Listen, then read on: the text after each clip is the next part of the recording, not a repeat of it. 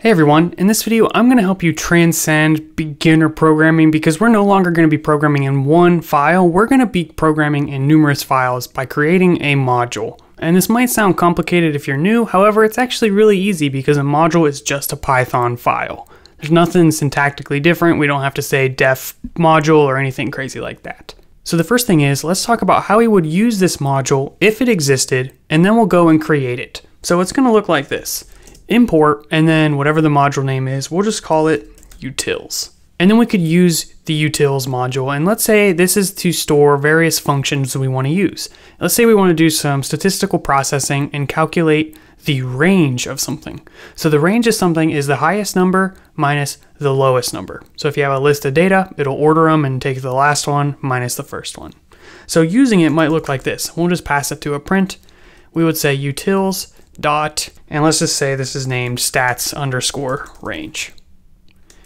And we'll pass in a list just with some data in here, like so.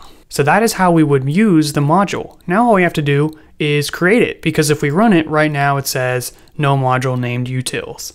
So to do this, all we have to do is in the same folder, create a file and call it utils.py. So we fixed that first problem because now when we run it, it doesn't say it doesn't exist, it just says that it has no attribute stats range. So we need to create that function inside of this file. So I'm going to be teaching you how to create a range function. So we'll just say def stats underscore range. And then all we have to do is take a list as an argument. So we'll create a parameter here and we'll just call it data. So we'll sort the data by saying data.sort. And then we will take the last element minus the first element. So data index -1 minus data index 0.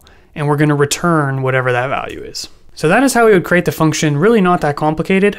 And now what we should get is 40 minus 1, which is 39. We run it and we get 39. So that is how we create a module. You may have also noticed that this PyCache folder pops up over here, and this is a compiled version of the module. We don't have to worry about this folder at all, just let it do its thing. And in fact, we don't have to worry about it so much, we could even delete it and it'll recreate itself when necessary. So if we run this again, that folder is created. That's just an optimization thing, but we don't have to go in here and touch any of these files. So now we just want to talk about variable scope a little bit, and we're not going to get into all of the details of it, but essentially, one of the issues I had was I wanted to call this range. Do you know, instead of having stats underscore range, just call it range. But this introduced a problem because range already exists. You know, if you do something like for I in range, well, I didn't want to override that. That would be bad. But to showcase this, what would happen, we could change the name of this to range. And in our calling code, we would just now use it by saying utils.range. And this is totally fine. We run it, it works just the same. And even in here, we can still use the original range. So we could say for I in range, and we'll go up to 0 through 9. We'll just print I and then just a space at the end. So we'll just do that just to make sure it works. And you can see we're getting the output we expected. The only time this would be an issue, there's two occurrences where this would be an issue. The first one is in the utils file, if we tried to use the original range down here somewhere, such as looping or whatever, that's going to cause a problem. That's because we're overriding range with this function name up here.